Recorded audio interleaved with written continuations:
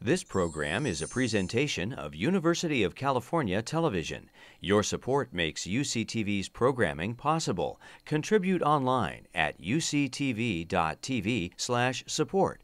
Check out our YouTube original channel, UCTV Prime, at youtube.com/UCTV Prime. Subscribe today to get new programs every week.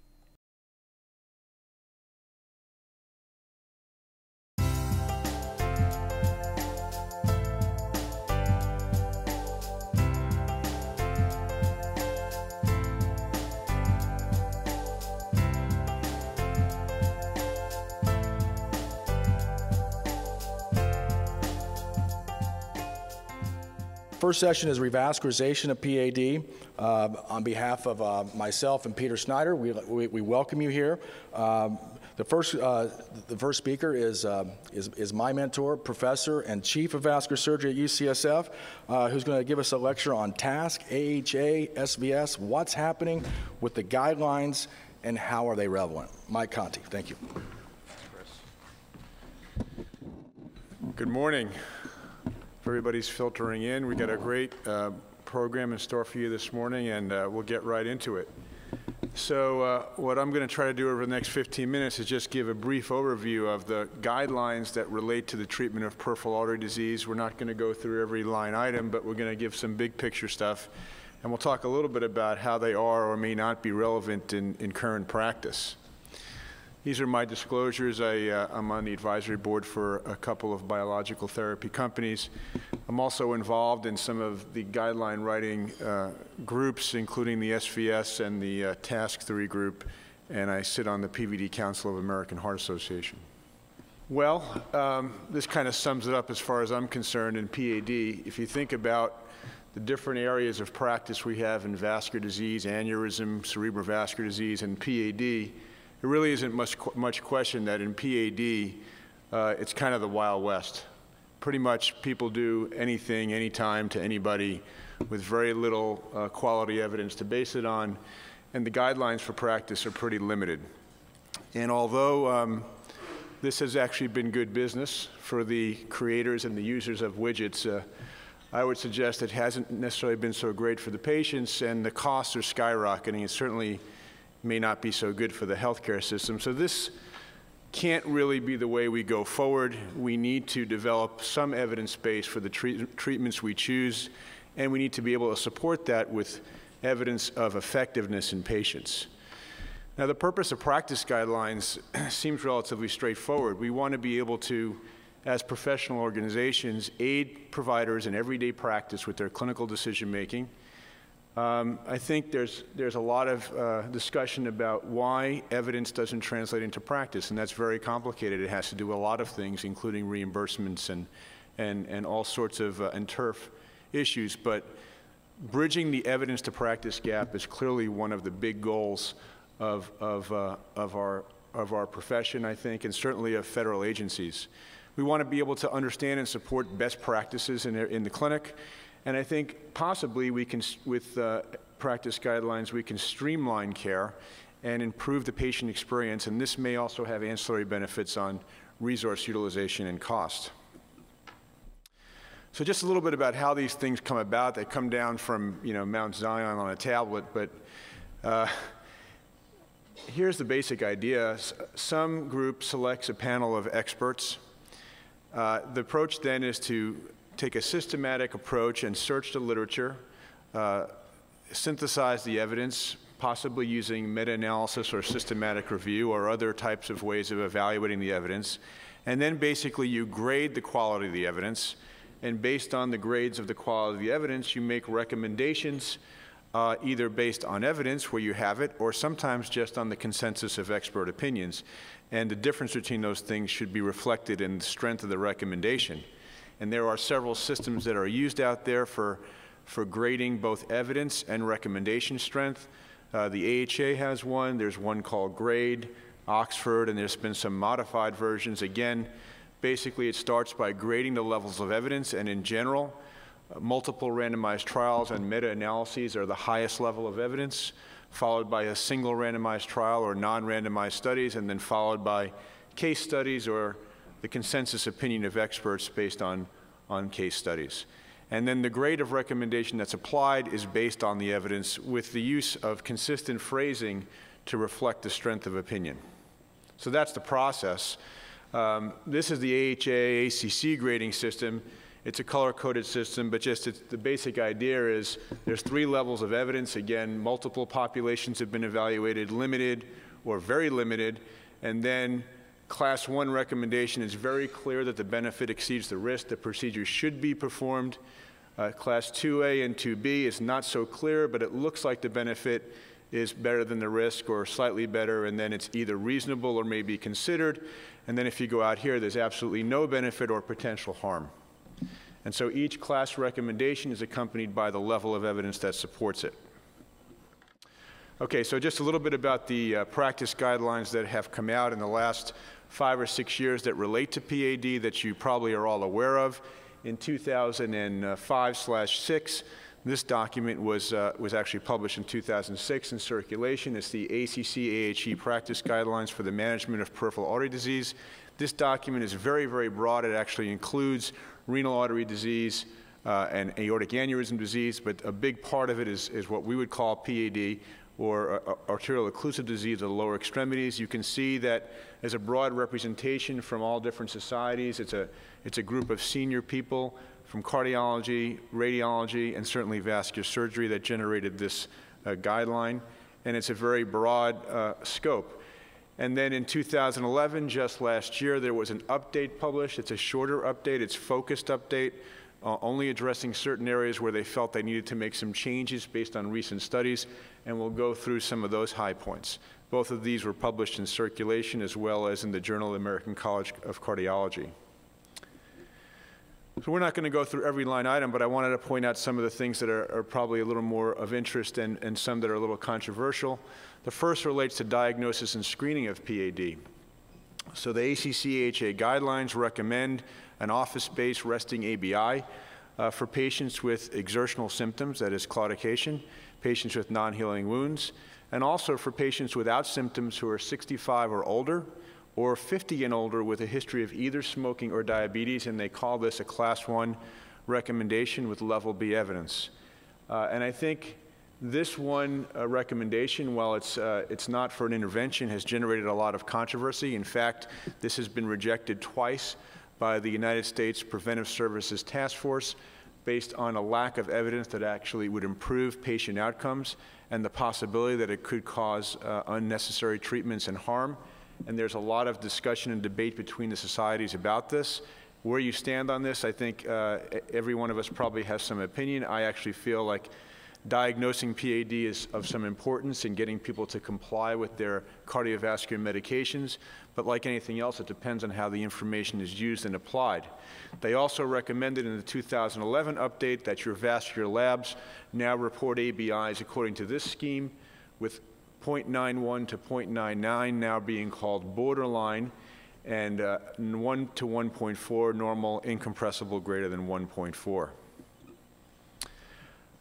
They spend a lot of time in this guideline addressing medical therapies and risk factors. Most of this is straightforward and familiar to you. The one change in 2011, based on a couple of randomized trials, they are no longer recommending the use of antiplatelet therapy for asymptomatic PAD patients, that is, patients with an ABI of less than 0.9 who have no symptoms. And that's based on a couple of randomized trials that not only did not show any benefit, but actually showed some harm. However, for symptomatic patients with PAD, based on a large body of evidence, it is still recommended. There's been studies that have shown not only no benefit, but some harm to the use of warfarin for PAD. Smoking cessation, lipid lowering, diabetes, and hypertension treatment are according to other guidelines.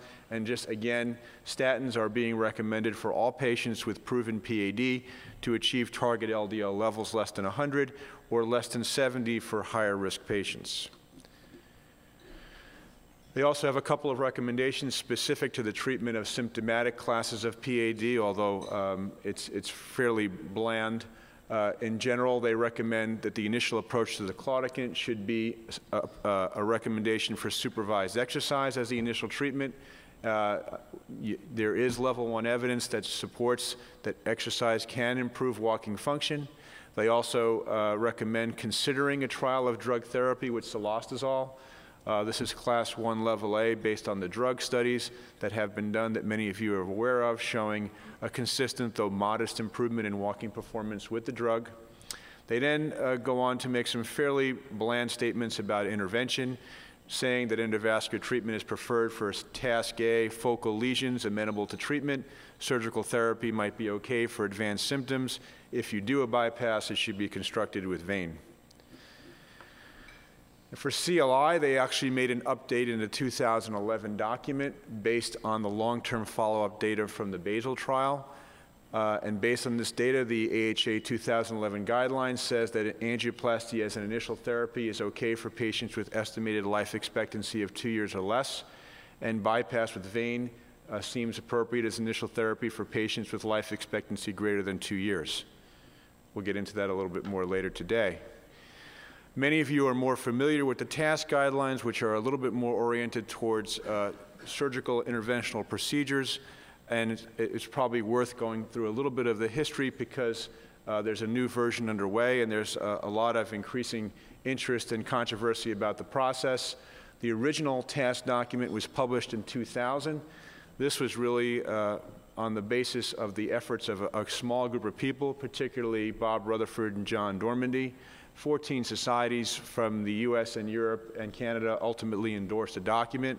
This effort was supported by a grant from a drug company, Shearing, and yielded a really broad document that not only made some treatment recommendations, but actually went through a lot of, I think, worthwhile effort highlighting the key questions that needed a lot of additional study.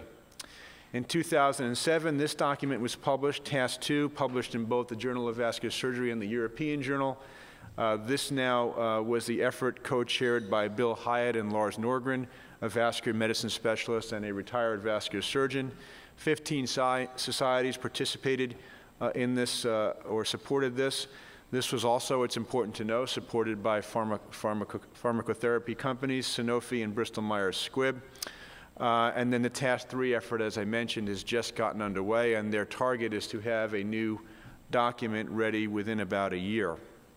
So to summarize some of the key TASCII guidelines as they relate to PAD, they basically came out with a very similar stance to the AHA document in relation to diagnosis and screening, as well as risk factors and medical therapies. In addition, for the treatment of claudication overall, they did say that supervised exercise should be offered to patients initially, and that one should consider a 3 to 6 month trial of drug therapy with cilostazol before intervention. However, the majority of this document that people have focused their attention to is the recommendations that were made regarding specific revascularization based on anatomic territories.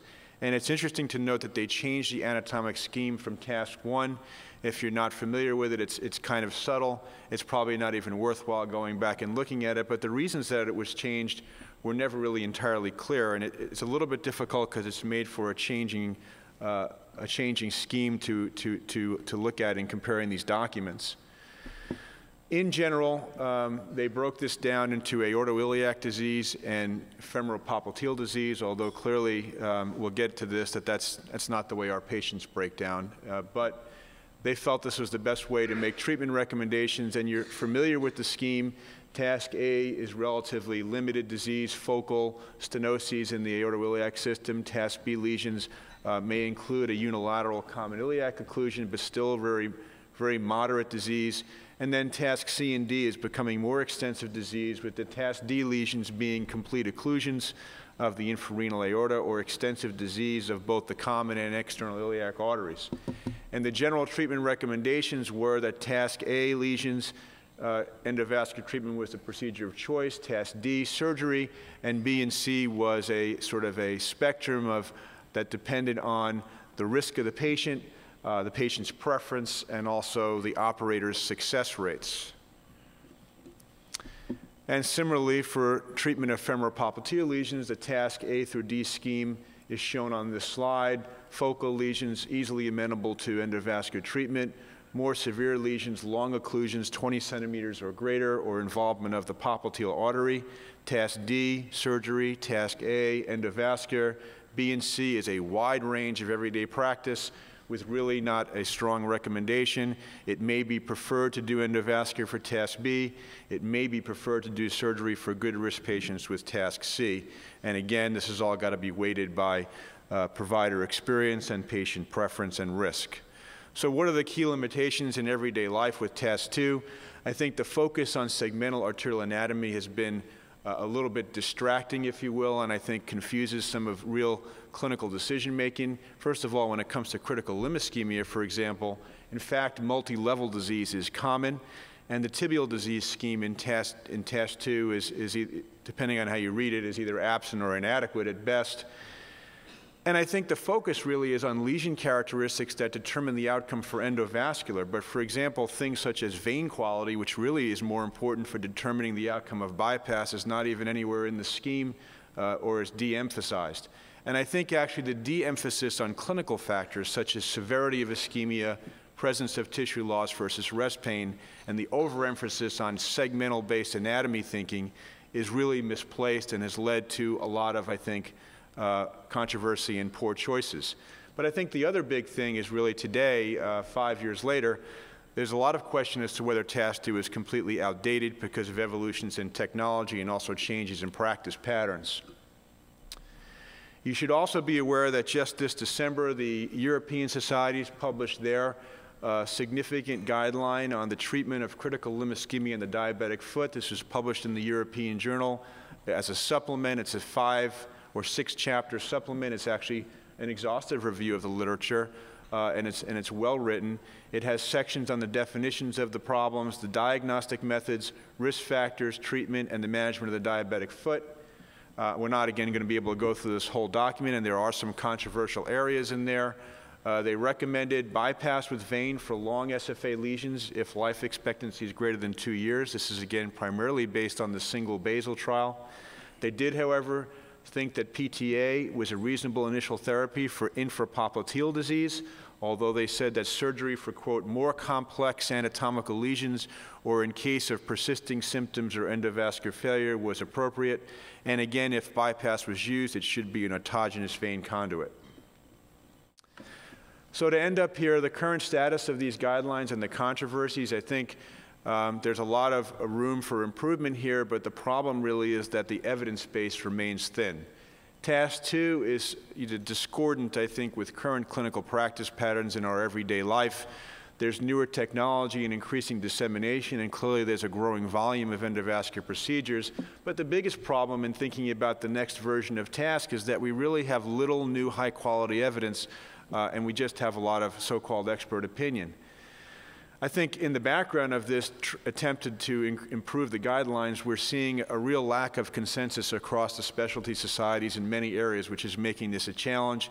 The carotid stenting discord is really a highlight of the issues between surgery and the interventional societies, and there was an attempt at a quick update to TASC-II, primarily driven by the interventional groups that failed to get support from the surgical societies, and that's going to be a challenge for TASC-III.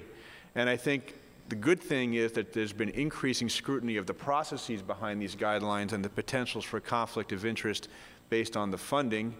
And the big thing also is that the guidelines seem to have limited influence on providers because, in fact, people are still doing whatever I think they're moved to do. And although recent trends from reimbursement agencies and the federal government may be noteworthy in that they will pay attention, I think, to evidence-based guidelines in the future. So finally, the SVS, where does that stand? Well, this is still under construction. I hope by the time we are here next year to be able to give you a report on some SVS guidelines. Thanks very much.